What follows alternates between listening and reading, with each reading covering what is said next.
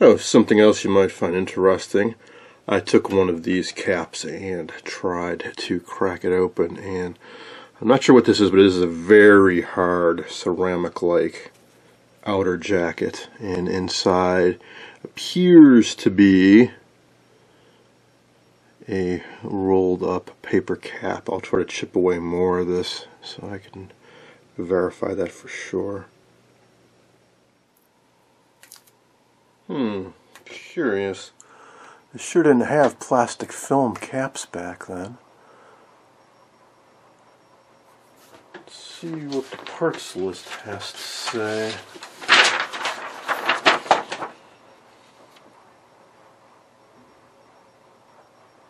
Well, I'm guessing that's what these... Yeah, it's got to be all these tubular high temp capacitors. That's just theoretically possible. They could be rolls of some kind of mica. They didn't really have any kind of decent plastic back then, I don't think. Not polypropylene or polystyrene or polyester.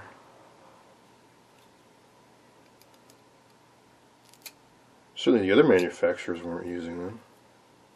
At least not that I've encountered. So I guess we can see a little bit here. I'm thinking that whatever this thin, transparent material is, that's the dielectric. Sorry for the bad focus there. The camera's confused by the background.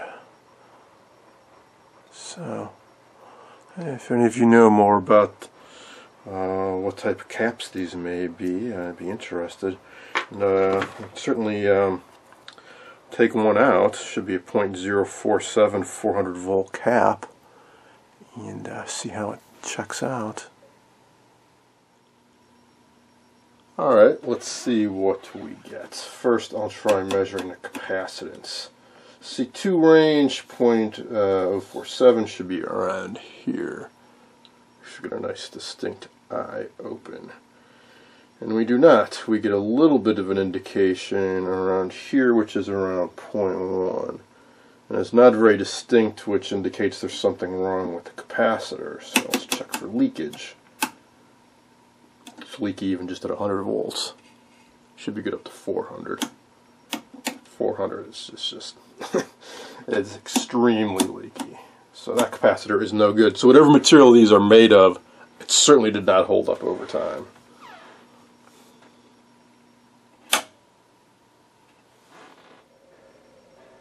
Now I'm moving on to restuff the electrolytic capacitors. I just popped these two guys out for restuffing. There's 5 in total, and 4 of them have cardboard covers, and they are mounted on insulating wafers, because the common CAN negative does not go to ground. It only does on this guy, because this set uses both a B plus and a B minus. A lot of the caps are referenced to B minus, so they need to be isolated. Since I had my capacitor bridge out, I thought before restuffing it, I'd give these a little test. This one looks okay. Not that you can guarantee a cap's good just by looking at it, but at least visually, hey, it looks okay. But check out this guy. Crud coming out of all of the terminals. So let's test this guy out first. 3 sections. 2 are 400 volts, one's only 50. I can't do the 50 leakage test with this one because it starts out at 100 volts. But we can do the other 2. So let's start with this guy, the half moon terminal. I say half moon because there are symbols on the label that correspond to symbols carved into the base. This is the half moon. So it should be 80 at 400 volts. So, negative and positive. Let's see what we get. Got this set for electrolytic. And let's try a leakage test. All the way up to 500, no leakage. Now if that's the only test you were going to do, you might think, hey, this is a great cap, really low leakage, I can keep using it. Well, let's see what happens when we check for the capacitance. Now, when you get a good capacitor, when you hit the capacitance on the bridge, the eye should open up wide and distinct. And we have nothing until you get way over counterclockwise. This means it's open. There's two issues with these old caps. They can get leaky, which is the most common problem, but also they can just dry out and go open. So if you only check for leakage, hey, no leakage, great, it's not shorted, no leakage, you can keep using it, you might think, but it has no capacity.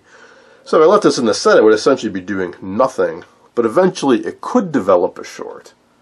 That's why you want to remove it from the circuit. If you're going to, say, put new caps in underneath the chassis, disconnect the old cap, even if it's measuring open.